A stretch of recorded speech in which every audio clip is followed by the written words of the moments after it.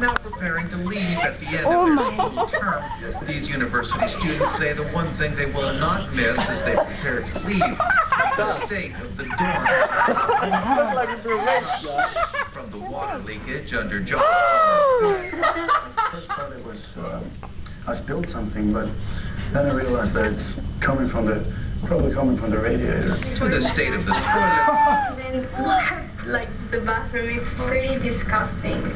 These students say there's a level of neglect in the building and that complaining has done little to change things. God! I feel like everyone that works here knows that this place is crap and that they just, know that they can get away with it because we're only here for a short time.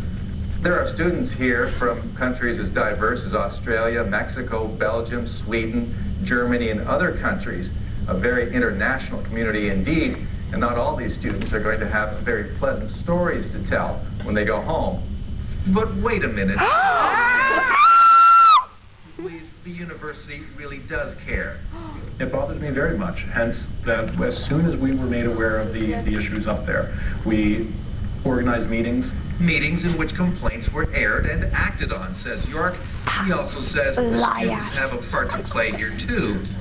I wouldn't call them slobs. I would definitely say that there are a few individuals that may not be doing their part, and that it only takes one or two people to really bring down the morale in an entire group. Yorke says plans are underway for renovations in this dorm and a newer, fresher approach, all of which comes too late for this group, now left with a sour taste for university life in Halifax. Mark Petroni, CTV News, Halifax.